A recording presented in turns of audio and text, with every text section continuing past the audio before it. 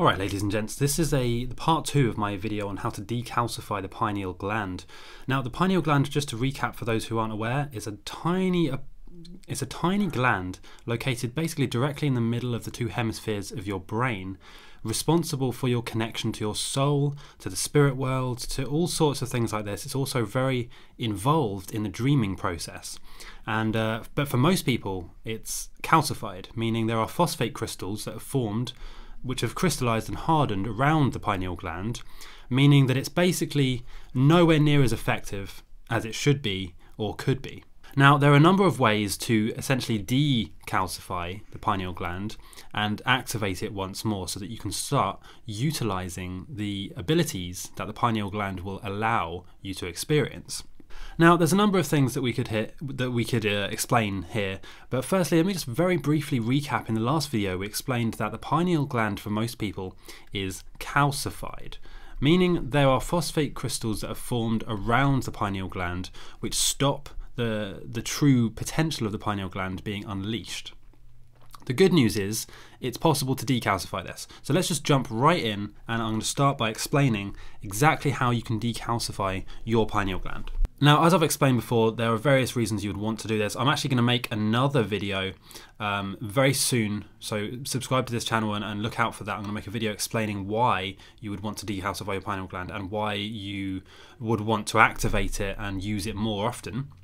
However, in this video, I'm just going to explain how to decalcify it. So, number one, and this is probably the most important, you need to avoid what's known as scat. Now, scat is a term which, if you've done any sort of dieting, any working on your health or things like this, you would have come across the term avoid scat. Basically, scat just stands for sugar, caffeine, so this is things like coffee, energy drinks, alcohol, and tobacco. Now, unfortunately, the vast majority of people, especially in the Western world, the vast majority of people, this is a huge part of their daily life. They have lots of sugar, they drink several cups of coffee a day, they drink alcohol at the weekends or in the evenings, and they smoke tobacco. These four things, especially combined, are basically destroying your pineal gland, as well as other areas of your health and wellness and your body. So, and I'm sure this doesn't come as a surprise. If you really think about it, you know this. Anyway, it's sort of self-explanatory, it's common sense, you know these things are bad for you. But in terms of the pineal gland, relative to its mass, okay, relative to its size, the pineal gland gets the most blood flow of any other organ in the body. Meaning anything, like especially these four things that you put into your bloodstream, are going to flow directly to your pineal gland and influence it and manipulate it more than anything else. So it's even more important to avoid these bad stimulants here if you want to decalcify your pineal gland. Now, the next thing, it goes without saying that fluoride is a poison. It literally was first used in the Nazi concentration camps when they wanted to subdue the people and make them docile, weak, and essentially degrade their health slowly over time as a form of torture. Fluoride is bad news, it's poison. And if you actually look on the back of your toothpaste tube, you will see that it says if you consume more than a pea-sized amount of toothpaste, you need to contact poison control because it's dangerous. Now, they wouldn't put that, and bear in mind, in toothpaste, there's actually a very low percentage of fluoride. So in a pea-sized amount of toothpaste, there might be like a speck of fluoride. And even that speck is dangerous enough that they have to legally put on the bottom of the toothpaste tube, contact poison control if you consume this, even that one speck of fluoride, because they know it's dangerous.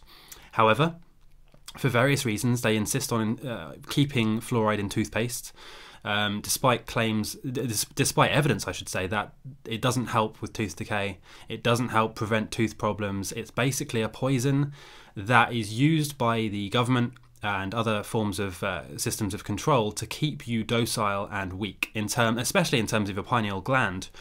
But that's an entirely other, there's a whole conspiracy around that. I'm not going to go too much into that. But you want to get fluoride-free toothpaste. And this can be in the form of aloe vera-based toothpaste. There are loads of options you have these days. Basically, just look in the ingredients of the things you consume, especially your toothpaste, and avoid anything with fluoride inside it. That's all you need to do.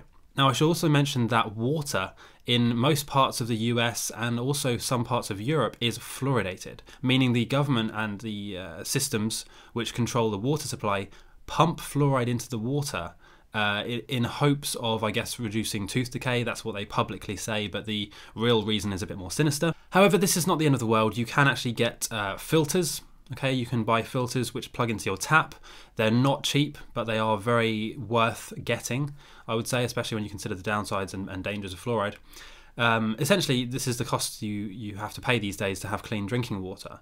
Now, don't worry, obviously fluoride filters are expensive, but it's not the end of the world. And when you compare it to third world countries where they can't even have clean drinking water, having to spend a few $100s on a fluoride filter is really not the end of the world at all, especially when you're going to feel the effects, you're going to feel the benefits just from having that fluoride free water. All right, next thing, vegetables, fruit and vegetables, which by the way you should be eating lots of. They will be coated in most cases, if you don't get organic fruit and veg, in pesticides. Now, pesticides are essentially poison. They do contain sometimes traces of fluoride, but mainly it's just other heavy metals and bad chemicals.